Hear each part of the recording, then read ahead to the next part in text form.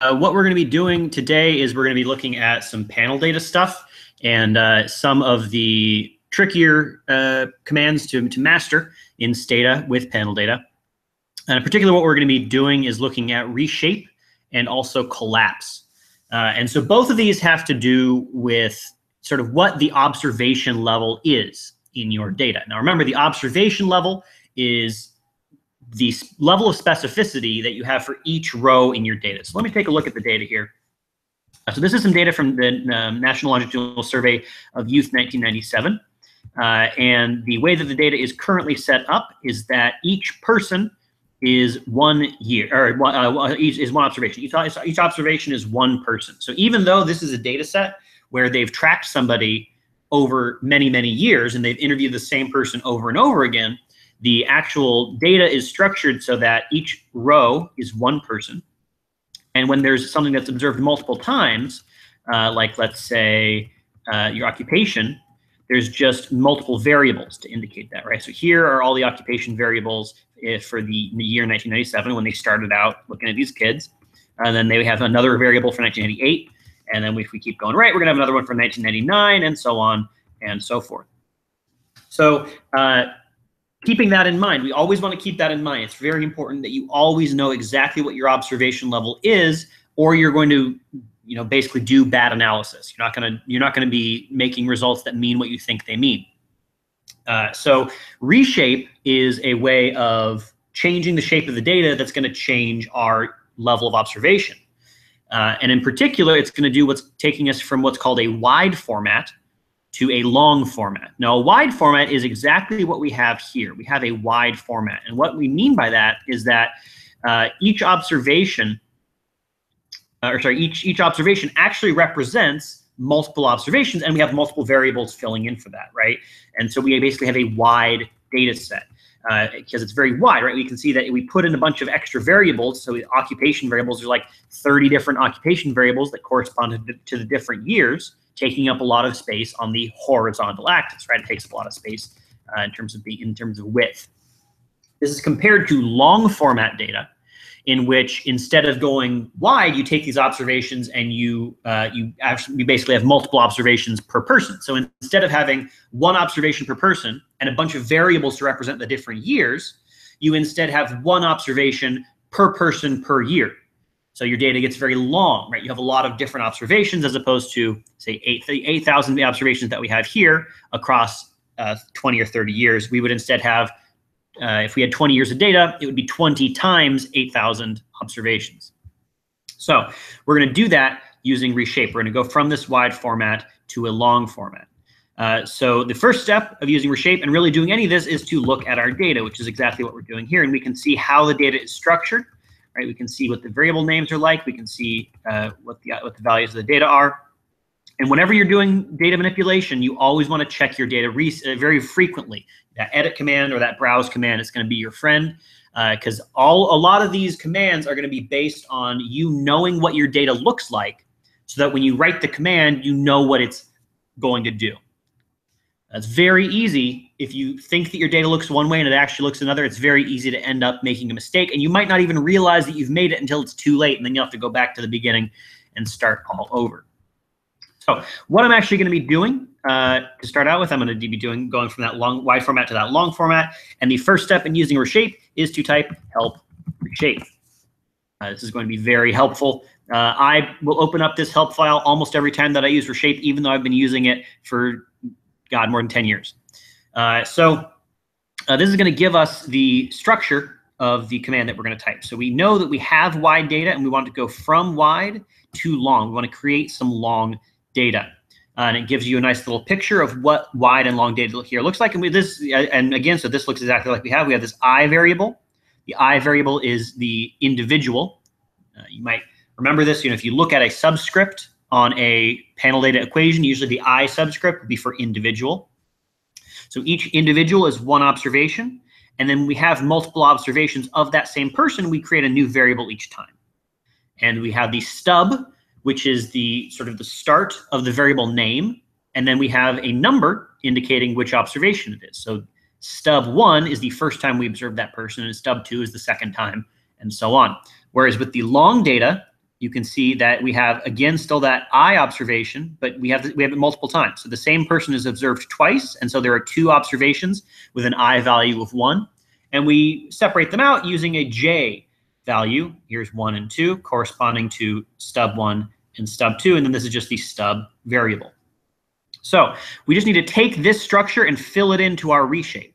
So what I'm going to actually focus on here is I'm going to use the I variable, which here is pub ID. That's the ID variable for each person in the data set. And I'm going to be using the income variable. I have here 1 observation per year for each person of the income that they earned that year. So let's take a look at those variables. And they all start with Y Inc. You can see it up here, Y Inc. 1700.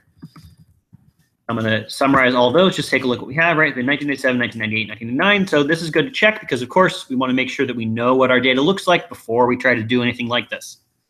So we want to take this wide format data and put it in a long format. So we need to know the exact structure of what that variable name looks like. And here it cuts it off. It's too long. So let's just look at one of those. So I'm going to use the describe function, Y Inc. underscore 1700. And let's pick that 1997 one right there. So you can see the whole variable name. Right? So that stub there is going to be Y Inc. underscore 1700 and then the underscore, right? The underscore is it's not going to be able to handle that underscore by itself. And we have the number 1997 right here. And so we want to basically create a new variable that's called year and then store these income variables in the corresponding observations for that year for that person. So let's take a look at our syntax here and see what we can do. So first, we know that we want to do reshape long. We want to go from wide to long, like it says. And we want to pick out our stub. Our stub is Y Inc. underscore 1700 underscore. We have our I variable, which is our individual identifier. That's pub ID 1997. And then we have our J variable, which, as it says here, J is going to be a new variable, right? Because that's going to be the variable that tells us what year we're looking at. So I'm going to create a year variable. I'm going to do that. It's going to take a second. A lot of data to sort through.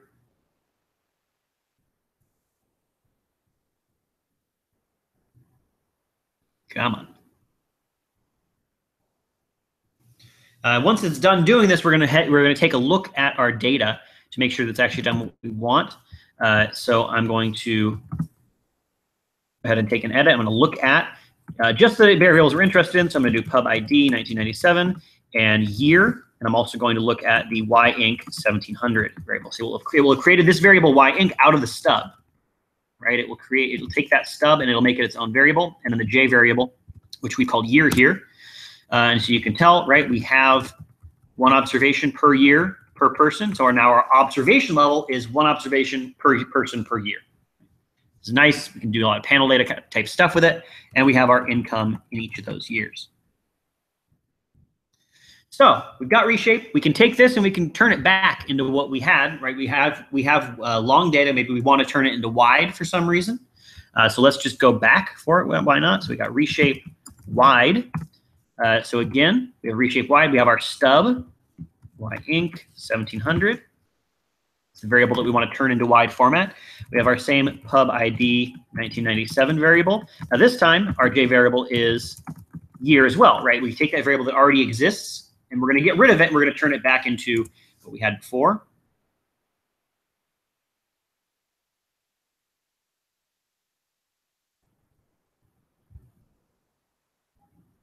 These commands do take a second, and we end up with exactly what we started with. So that's how reshape works. And it's not so much an issue of, you want to take this and you want to look at the syntax. And by the way, I didn't mention this, but there's also these nice little shortcuts. If you've already reshaped it, you can reshape it back the other way without having to type out all the stub stuff. You can just do reshape long. Right? We just reshaped wide, and it will just know what to do. And now that we have our data in long format, let's look at another command that's very useful, collapse. So what collapse does is it's another command that will change our observation level. And what it does is it basically takes some it collects all the observations that we have. You start with long data. You always want to start with some form of long data where you have multiple observations that you want to collapse into a single observation. So here we have one observation per person per year. And we want to collapse that into something else. We want to collapse that into something smaller where we have fewer observations. So let's say, for example, that we want to collapse back to one person, or one observation per person. But unlike last time where we had wide format data, here we just want to look at basically, let's say we're calculating their lifetime income, or maybe their average income every year. So what I'm going to do here, first I'm going to preserve so I can go back. What preserve does is it stores the current data set as we have it. If I type restore, it will bring me back to it. So I'm going to do some edits, and then I'll be able to get back right where we are pretty easily. So the way that collapse works is that first you are going to have a list of ways that you're aggregating the data. So I'm going to take that income variable, right, so yinc 1700, and I'm going to collapse it in some way. I'm going to combine all the observations in some way. So let's say that I'm going to generate a lifetime income variable. So I want to add up all the income that you've ever had over the span of the sample. So for that, I'm going to be summing together, right, all of the observations of yinc underscore 1700. And then you have the by portion of collapse, which tells you the target observation level. So right now I have one observation per person per year. If I want to just get your lifetime income, all I got to do is say, okay, well, I want to have one observation per person. So I'm going to say do that by pub ID 1997. So that will say, okay, by pub ID, I'm going to look at each person individually. I'm going to sum up their income variable, and I'm going to get a total income variable, and that will be their lifetime income. And I'm going to go ahead and run this. And oh, wait, no, I'm not going to run this, right? Because like I said, you always want to check your data before you do something like this. Always check your data. Now, you might remember from before, when we looked at our income variable, we have these numbers, -4. What's -4? Was everybody really making -4 and -$2 and -5? No, that is a missing code. That tells us that the data is actually missing for some reason. And so if I just ran that collapse, it would average in all these -2s and -4s, which we don't want to do. Always look at your data before you mess with your data. So before we do this collapse, we're going to replace yinc 1700 underscore equal to missing if it's less than 0. Great. Then I can run my collapse command. Look, we have one observation per person. We have summed up their income every year to get a lifetime income number. Well, it looks like somebody didn't earn anything, or all their observations were missing. And this is exactly what we were going for. Let's restore. Let's go back.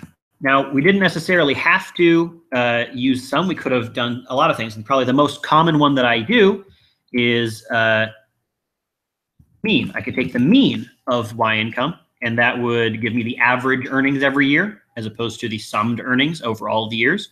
There's a lot of other ones. You could do median.